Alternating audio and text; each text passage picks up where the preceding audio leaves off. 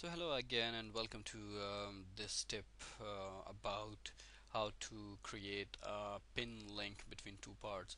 So this is a typical mechanical assembly where you have two parts which are pivoted together by a pin connection, and as you know that if you model such type of connection with solid elements, it's going to of course increase your analysis time without adding much detail to your results. So the best option is to create a representation of such type of joint. The good news is that Autodesk Simulation Mechanical has a tool which is called joint, which is right here, which can help create a typical type of joint condition between two parts.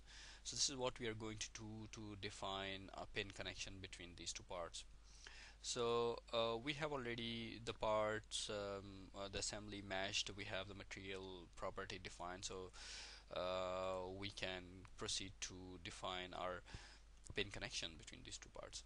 The easiest way to select all the surfaces which are concerned by the pin connection, which are basically these surfaces here and here, and on same two surfaces on the other side, would be to put your assembly in a projection view.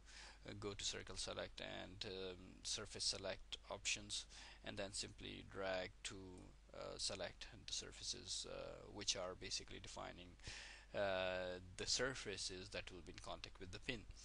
And then we can go to joint, make sure that you have cached all the surfaces. So we have two surfaces per part, two parts, so total of four surfaces. On the joint here we can define what type of joint you want. You have choice between pin joint and universal joint. So pin joint will typically allow the pin sort of behavior, that is only one rotation will be allowed between these two parts, whereas universal joint will allow the three rotations around the joint center without allowing any displacement.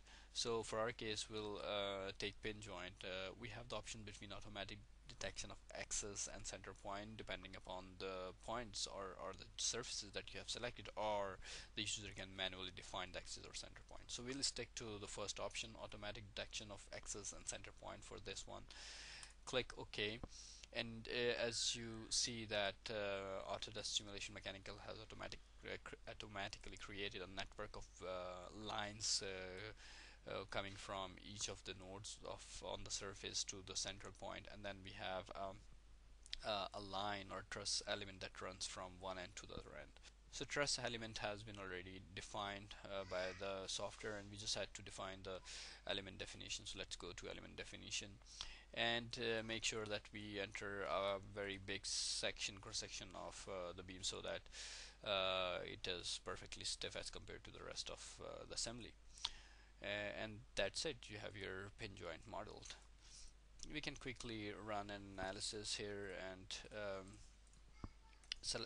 define a support here, define force to basically see the rotational effect of this assembly. So let's say we are going to apply a 45-degree or along XZ axis a force of 1000 Newton on the top surface. Okay, something like this, and make sure that you don't have any contact defined, because we want the two parts to be linked together by the pin joint only. So for this case we should say that we don't need any contact, otherwise Autodesk Simulation Mechanical will link the mesh between the two parts wherever the mesh the surfaces are coincident. So that's it for the setup. We can go and launch the analysis.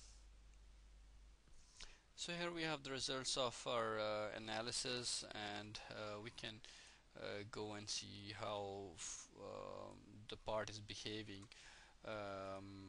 about especially this joint. So here we can see that the part is freely rotating around the joint, which is what we would expect with a pin joint. So this concludes our tip video. Thank you for watching.